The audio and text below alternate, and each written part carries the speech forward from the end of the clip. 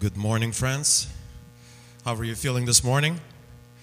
I'm just excited to be here with you. And this morning, I would like to bring a message of hope to you. I pray that this will be a message of hope. And I wanted to start my sermon with a song. You see, and this song comes all the way from Transylvania on the Ukrainian side. And I think I see at least one couple that comes from that region. And I think they will know exactly the feel and the music. And at the same time, I hope that all of you will be blessed. I translated the song into English. But there is one verse in Ukrainian because in heaven we will speak Ukrainian, of course.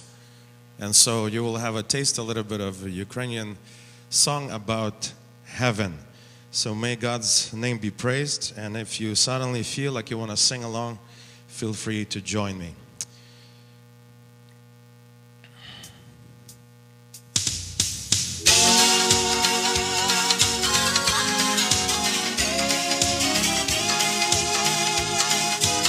A song about heaven. You can imagine the mountains of Transylvania. Often we have to raise our eyes and look for the hope that is not here. Our governments failed us, people fail us, but God never fails us. Amen?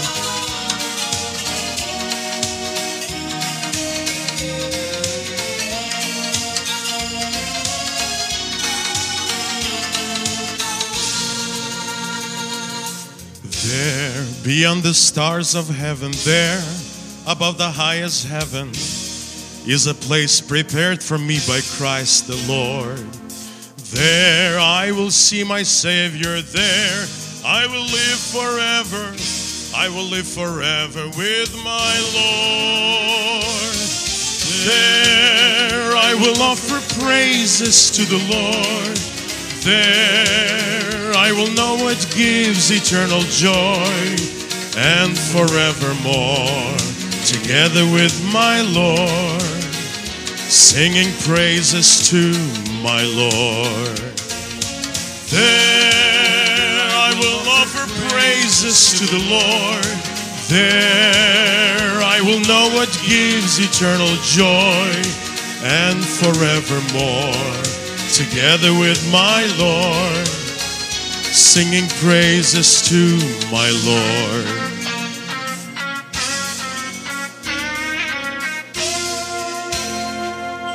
Там, на горі високій, там, верховина мати, гей наш злітай до неба, наче птах.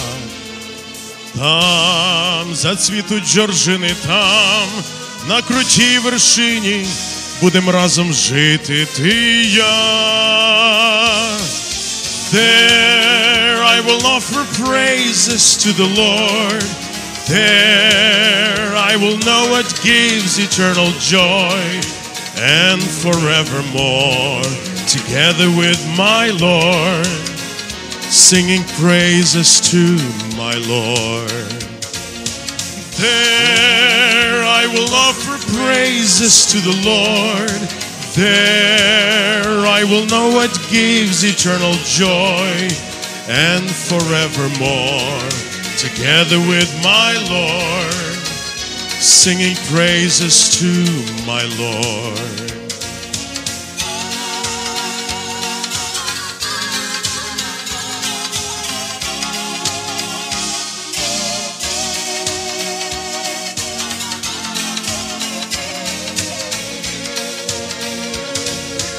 There I will offer praises to the Lord.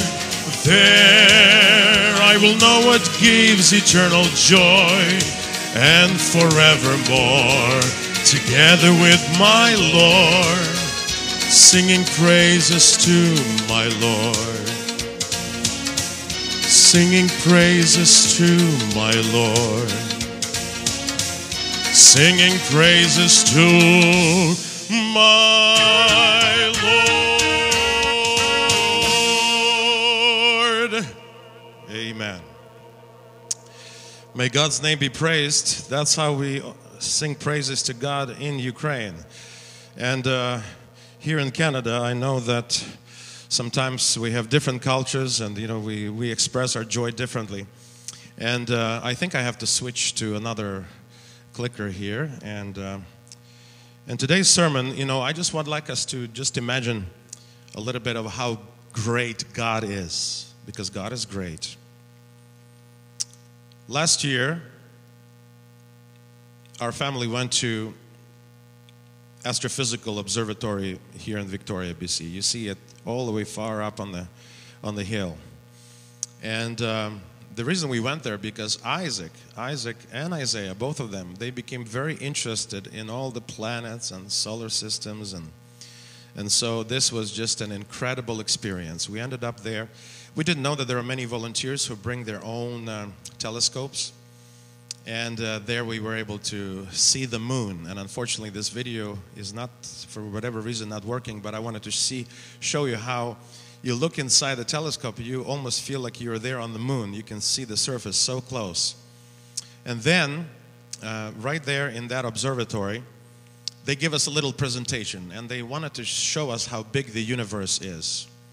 So one of the presenters showed us this picture, the one that you see on the screen, and he said to us, "How big do you think our planet is?" Now, compared to other planets, we are pretty big to some planets in our solar system, but compared to other planets in our solar system, we're quite small. If you look at this picture, our planet is just very tiny compared to Jupiter and Uranus. Actually, 63 planet Earths can fit inside Uranus. And in Jupiter, 1,300 Earths can fit inside Jupiter. That's incredible, isn't it? But then they continue, they say, but that's not all. If you compare our planet, the size of our planet, to the sun, it's very hard to even see or notice our planet. That's how big our sun is. And the presenter would ask us, do you see the planet? And yeah, some kids really had fun trying to find planet Earth. And then they said, and that's not all. If you think, well, 1 million Earths can fit inside our sun, just in case you didn't know.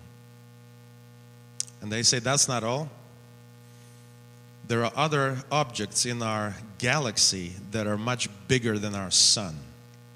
One of them, by the name of Arcturus, is so big that 17,000 suns can fit inside Arcturus.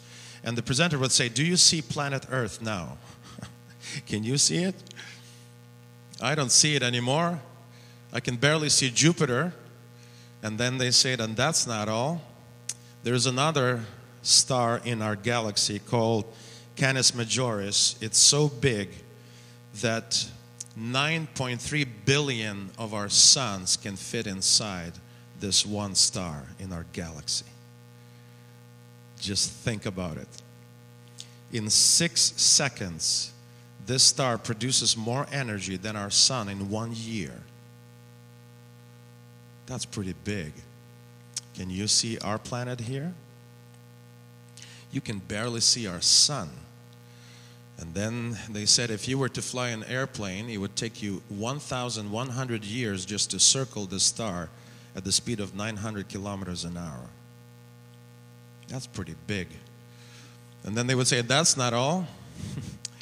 They said, you see, that little tiny dot in our galaxy, that is our solar system with all our planets, Mercury, Mars, Saturn, planet Earth, and our sun is located right there in that little tiny dot. Did you know that? I know you've covered this in school, but it's so amazing to see this.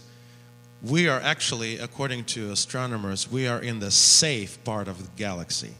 We're in the safe part of the galaxy. And only this last week, they revealed to the whole world the first image of the black hole in our galaxy. Have you guys heard about that? This black hole is so powerful that one German scientist called it the gates of hell. He says that this hole is actually the result of a collapsed star, and that it creates such a powerful vacuum or a powerful magnetic force that anything that goes through it simply disappears, including light. And any planet that dares to come even close to this black hole is suddenly thrown with such force that within literally seconds, whatever object can fly close to it is thrown on the orbit with such speed that it just makes no sense how any planet can even survive that. And that is just amazing. That's how big our God is. And that is just our galaxy. And then the presenter said, and that's not all. One day the telescopes looked in the sky and they concentrated on the patch of the sky as big as your thumb. And they were looking intently for many days and weeks and took this famous image that you see. Because in this little patch of the sky, they found not stars, they found billions of galaxies in just a little patch of the sky as big as your thumb.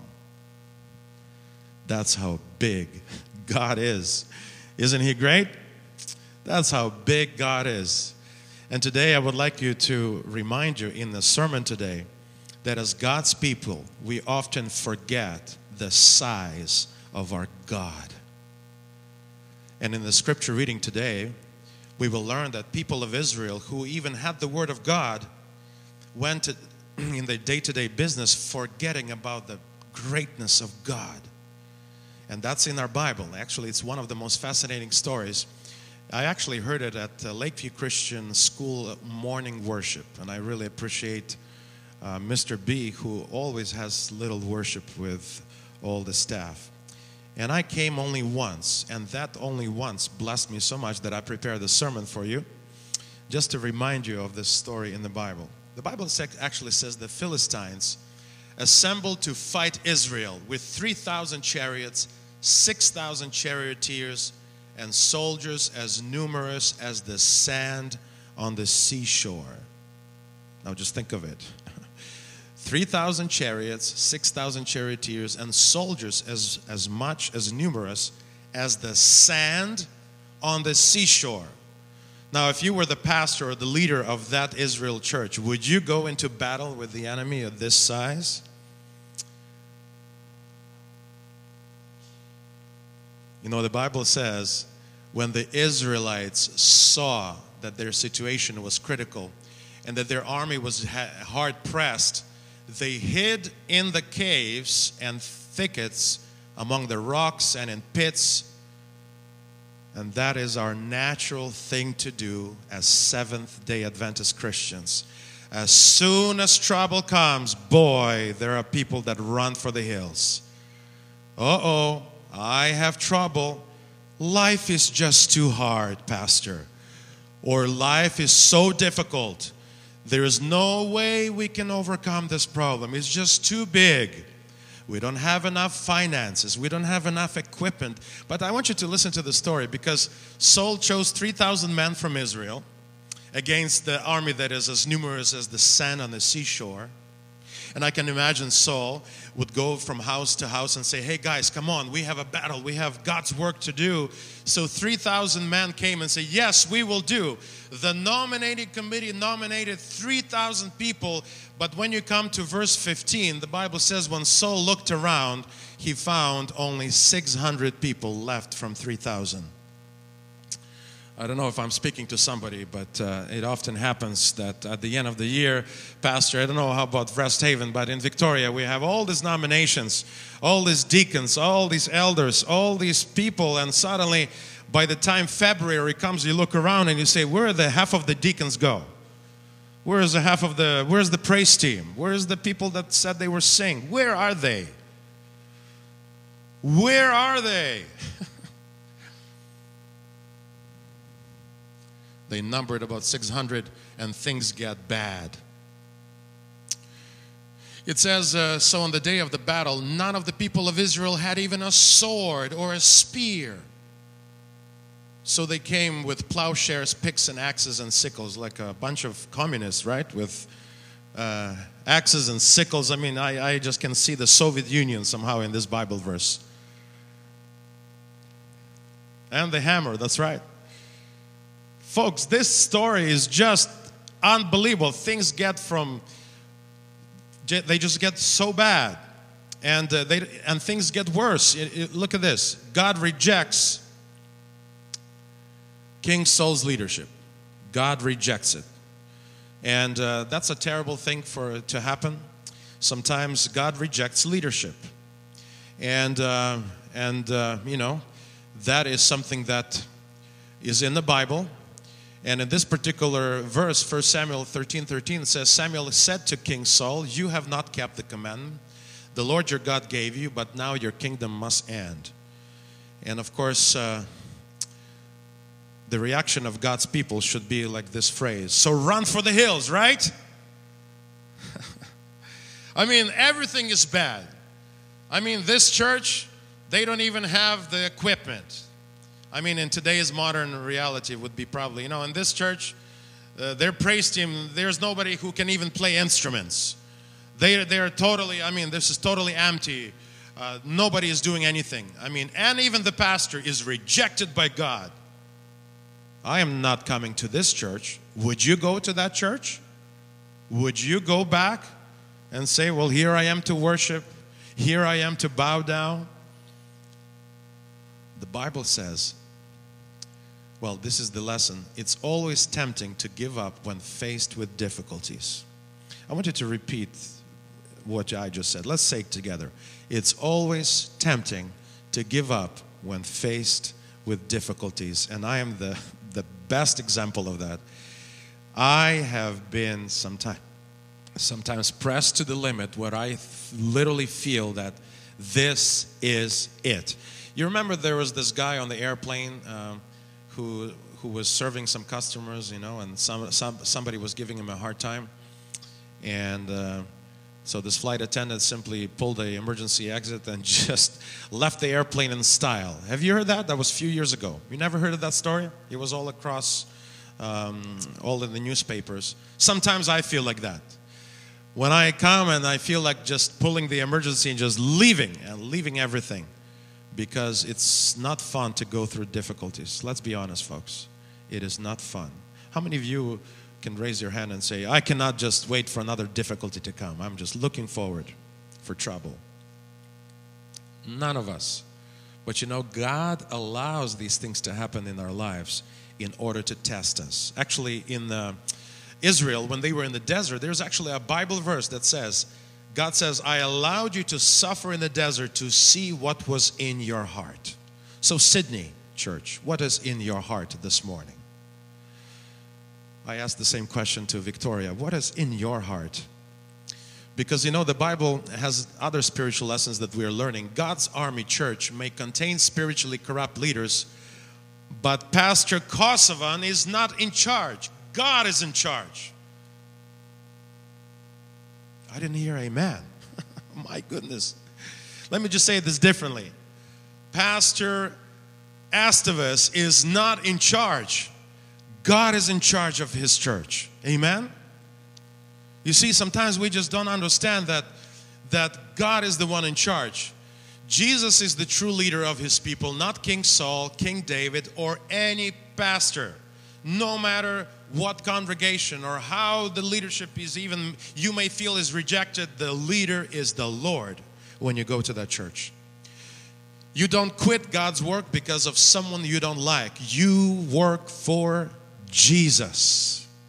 Oh man, I wished I would have known that in my life. So many times I just forget that I work for Jesus. I don't work for the conference. I don't work for the Canadian Union. I work for Jesus and to Him alone. You know, everything else is secondary. The primary, the only reason I come to church, not because of a fancy praise team, not because of some special, something that I like. I come to church, the primary reason is because of Jesus Christ. And number 4, you don't quit just because circumstances are extremely difficult. Oh boy. And did we learn that lesson when it comes to Lakeview Christian School? Let me tell you folks something. At least I'll speak on behalf of Victoria. In Victoria, after what we have experienced with Lakeview Christian School, at least I myself, sometimes I'm so bold that some of my elders are saying, listen, Pastor, you need to kind of come down, you know, because you have to be careful. Because folks, let's be honest. the things we experience in Lakeview Christian School is something that I have never even read in books. Just 2 years ago, let me remind you, the whole church says we don't need the school. Let's vote ourselves out of here. There is no money, there is no people, there is no students. And I took these pictures 2 years ago walking the empty halls of Lakeview Christian School and thinking, could this be that this is the last time I'm looking at the most beautiful school property in Canada, maybe even in North America and the world? Could it be that this is the last time? And I'm telling you, these are the pictures that I took. And especially tears came to my eyes when I walked into the preschool and I knew that my boys were just starting to go there, and only to find out that we had to shut it down for 1 year, and not knowing that we will ever get it back. Not knowing. It was so discouraging. And then I took the picture of the gym thinking, you know, wouldn't it be nice to have the gym packed with kids one day? Lord, are you that big? Lord, do you think you can help us gain victory and help the school explode in growth? Lord, are you that big? Can you really listen to our prayers? Can you help us? Oh, folks, today, you know, I can show you so many pictures of just school being so, just exploding in growth. What you see here is last 2 years, that would probably be the entire school just sitting there at the table. Today, that's just a Bible class of students who want to study the Bible. God is so amazing. And that's why when you look in the story, 1 Samuel 14:6 says, Jonathan said to his armor bearer, perhaps the Lord will help us, for nothing can hinder the Lord. And I want you to pay attention that out of all of Israel, it was only these two that actually decided to do something.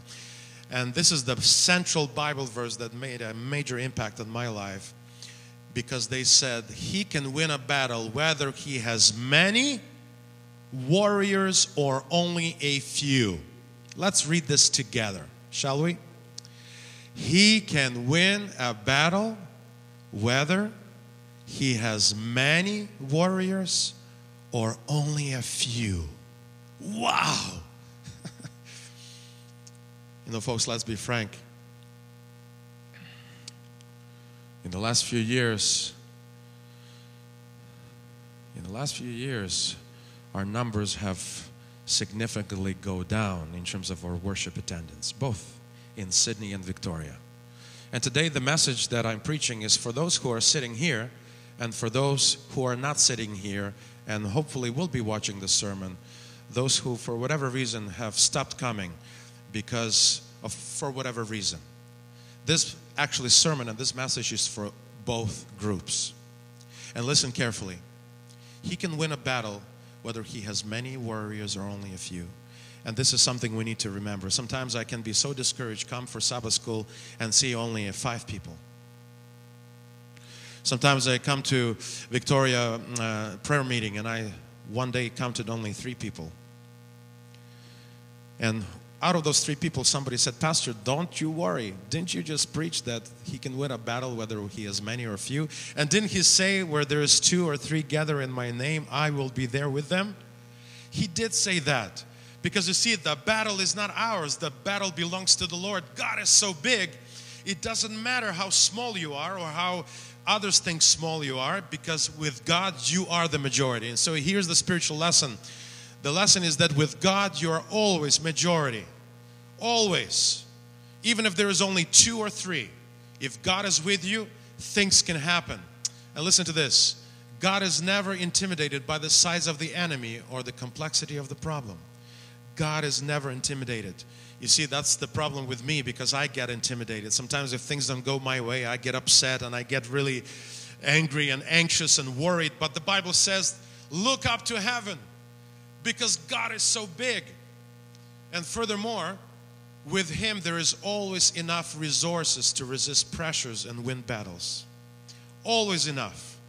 Last year, Victoria Church was minus $30,000 in the local church budget just by the time November came. And we said, this is it. We cannot meet our budget, only to have the greatest offering in December of almost $30,000 coming back in just 1 month. I mean, we almost literally had tears in our church board meeting thinking, this is just unbelievable. In the last moment, $30,000 came in just 1 month. Unbelievable. God provided because He knows, and we know that we are part of His mission. 1 Samuel chapter 14:13 says this, and the Philistines fell before Jonathan. Now I want you to pay close attention to this, because the Bible says that the Philistines fell before who? Before who? How is this possible that the whole army of the Philistines collapsed with just Jonathan showing up and saying, hello everybody, I come here in the name of the Lord my God. Who are these Philistines? I'm speaking to some of you because I don't know what challenges you are going through life. Maybe you are outnumbered in your own families. Maybe there are people in your own family who do not even share your views or your values as Christians, and you feel that you are just a minority. But I want you to know, folks, that you do not have to be part of some big group. Actually, it can be just you and God, and the two of you are the majority. You see, and the Philistine fell before Jonathan, and his armor bearer destroyed those who came behind them. Only 2 guys against the people and the army as big as the sand on the seashore. That's what the Bible says. And suddenly panic broke out. Now folks, listen carefully. This is interesting. Do you know when God comes to your rescue, the finances will not make any sense. It happens all the time. The finances will not make any sense. The numbers will not end up. But what happens is that when you invite God, supernatural things are going to start happening in your life. Something that even science cannot explain. You see, when God is with you, suddenly your enemy may simply have a panic. And that's why Jonathan and just his armor bearer were able to take on the whole army, because God sent a supernatural help. But that's not all. You know what else God did? Something we don't like here on the island. And just then, an earthquake struck. God can do those things sometimes. Just because if you are with God and if you stand for what God stands for, He will bring supernatural miracles in your life. Do you believe that? Well, Jonathan and his armor bearer, they believe that. They believe that with God you can gain victory. But here's an interesting twist to the story. You know, there was this king who was always grumpy, always critical. You know what his name was, right? Do you meet people in this life who are always grumpy, always critical, never happy? There's never, nothing is good. You know, it's interesting. 2 people can come to church and one will say, this was an amazing worship service. The praise team was good. I mean, Scott Bastine and the violin, Mr. McKibben, they were so good. They were singing the congregation. And there will be another person who will say, the church service was horrible. There was no praise team. It was just Scott by himself sitting at the piano.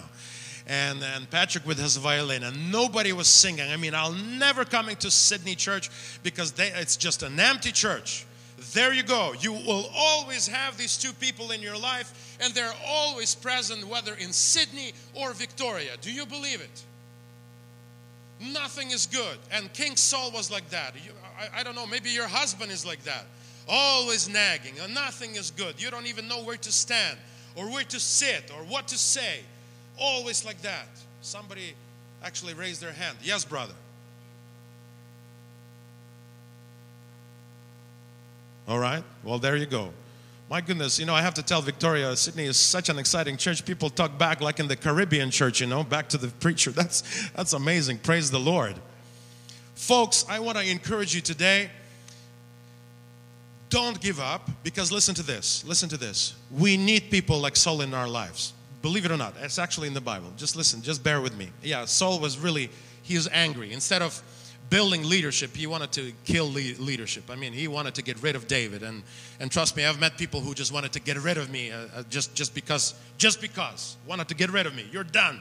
We're done with you. You know, it started even back in my school. When theology professor in Burman University once told me, Marian, change your major. You have too much accent. No one will hire you. You're wasting your loan. Because these presidents will come and they will hear you and you will say, good morning. And they will say, we're not hiring this guy. Go and change your major. And I almost did. But then came Renko Stefanovic. And you know this guy, from Yugoslavia. And he says, "Good morning, brothers and sisters. I come to you to be professor in Burman University." And I say, praise the Lord. If this guy made it, I'm going to make it. I'm going to make it. Thank you, Jesus. If this guy made it, I'm going to make it, man. And today, listen carefully, today, Ranko Stefanovic is the top head department leader of the Adventist Church at Andrews University. A guy with so much accent that some people literally have to ask each other, what did he just say? Believe it or not.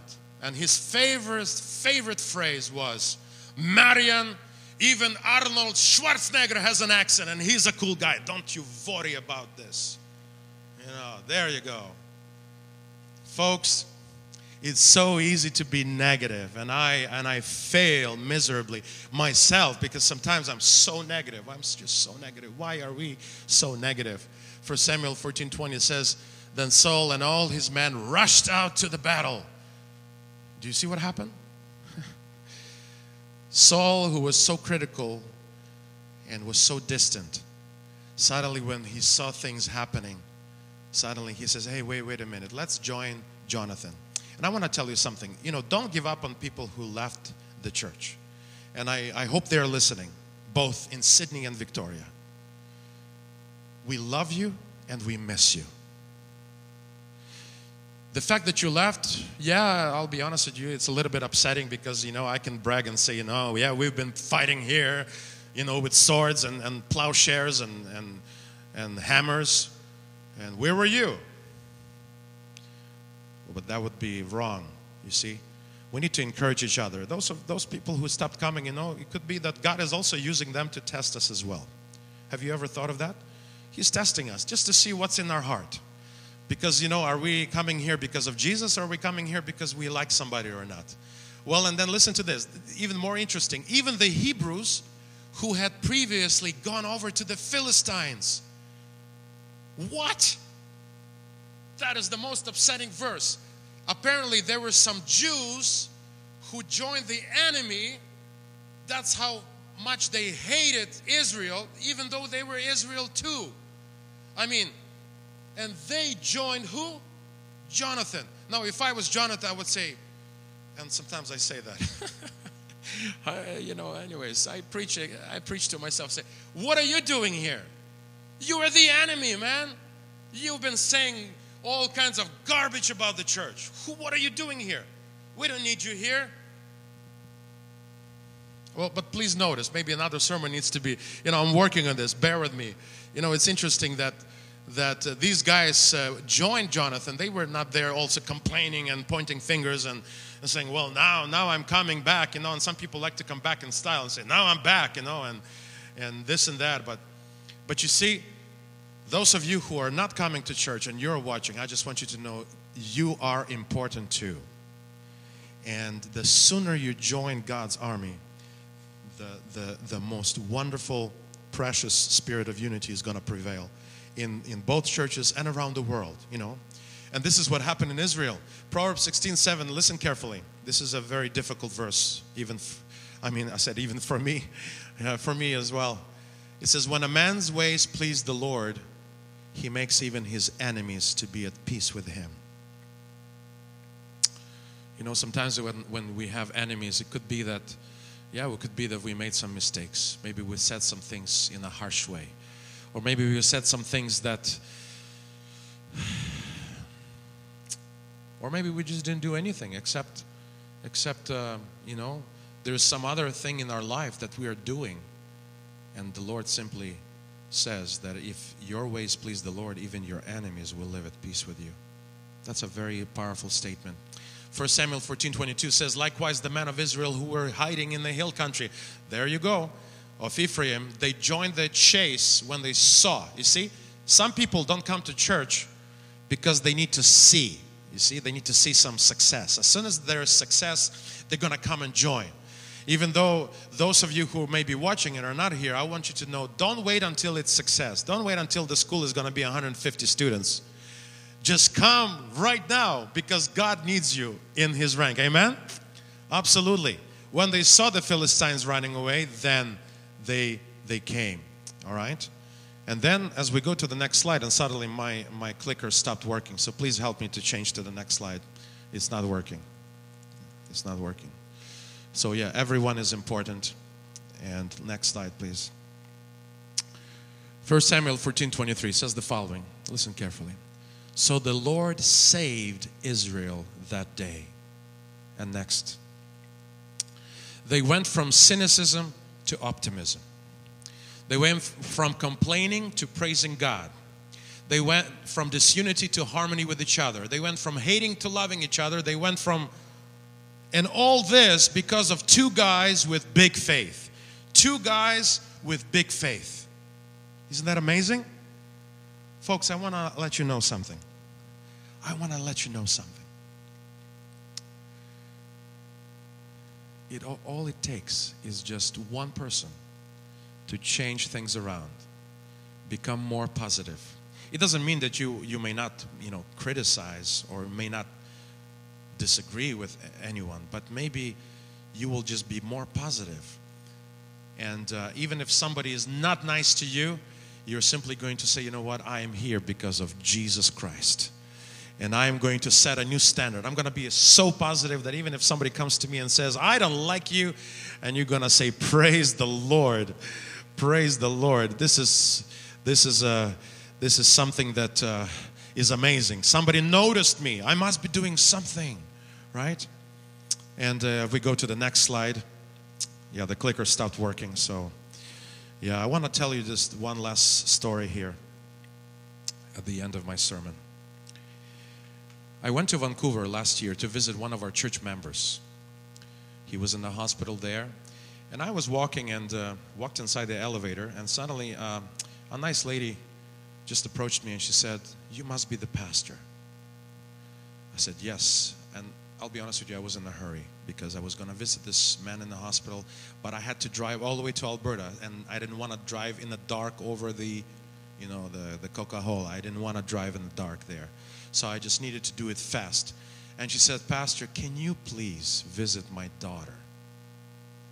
My daughter, she is dying of cancer, brain tumor, glioblastoma. Can you please just pray with her?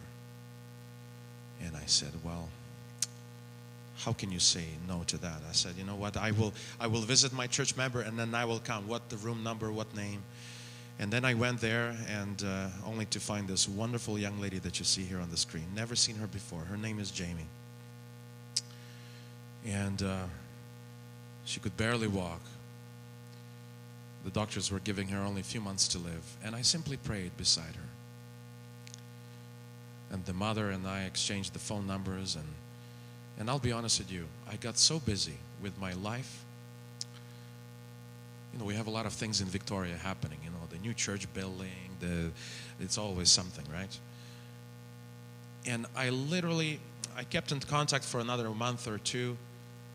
And then I've heard the tragic news that Jamie passed away. Now fast forward that for another 6 months.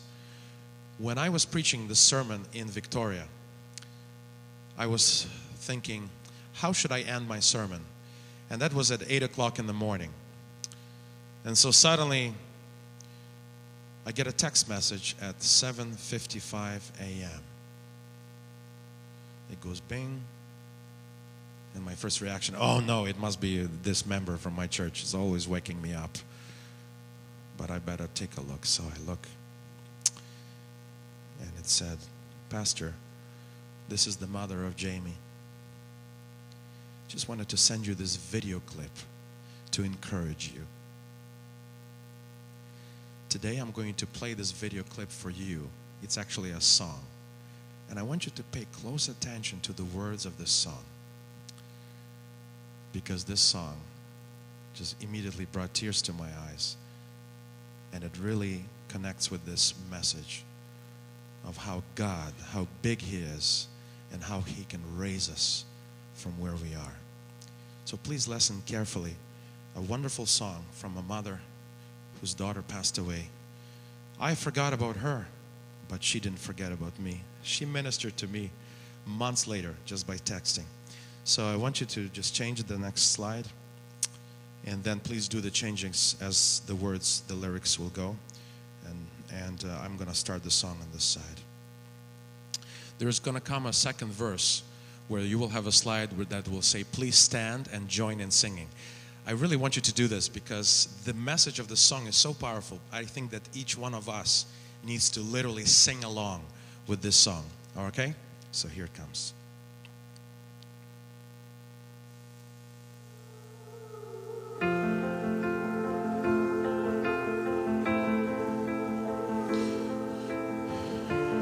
You may be someone that is discouraged. May the song bring you blessing. I keep fighting voices in my mind that say I'm not enough.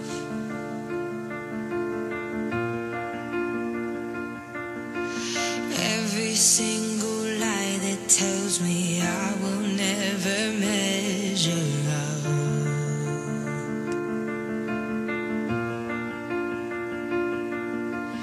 Am I more than just the sum of every high and every low?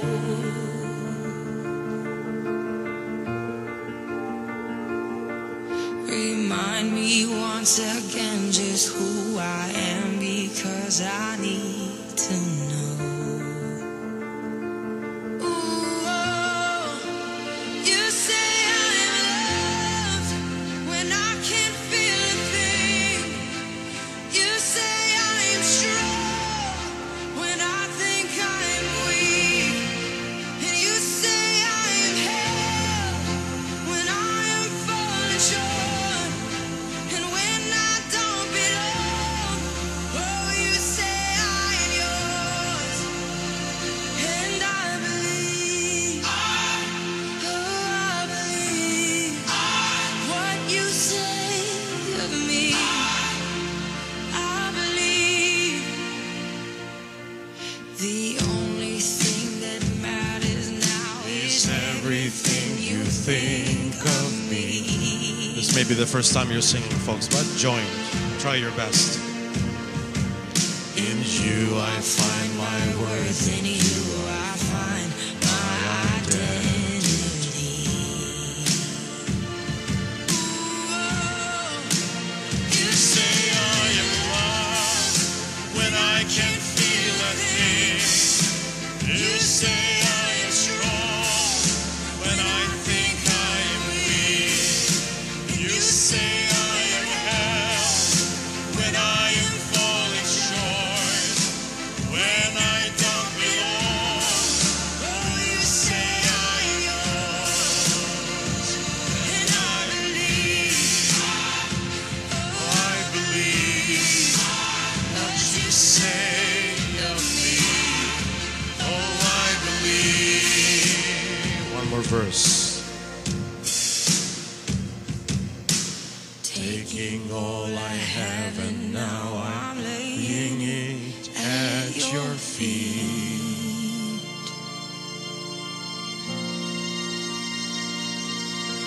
You have every failure, God. You have every victory.